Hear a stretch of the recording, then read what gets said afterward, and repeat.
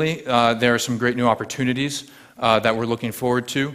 One is the Harvard Allston opportunity. This is the Enterprise Research Campus, which is going to be built right next to the business school, and as well as the Harvard Innovation Lab where we work.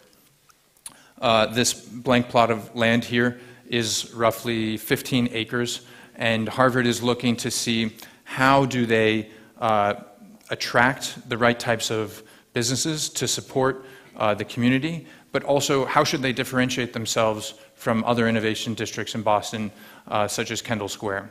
Right now, there's a big push in biotechnologies and pharmaceuticals.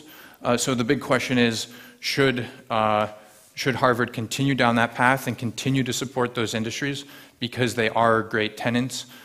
Kendall Square has one of the lowest vacancy rates at only 2%, which is unheard of in the real estate market.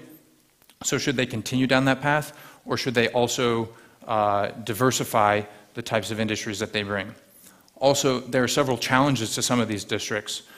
Kendall Square, while it is really impressive in the types of industries that they've been able to support, from an urban design perspective, it's actually a rather uncomfortable place to be. There are lots of concrete walls. There's very few amenities, shops, or restaurants that you can enjoy.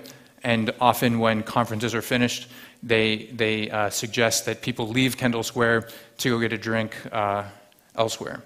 So one thing that Harvard is considering is, how are they going to interface with this community?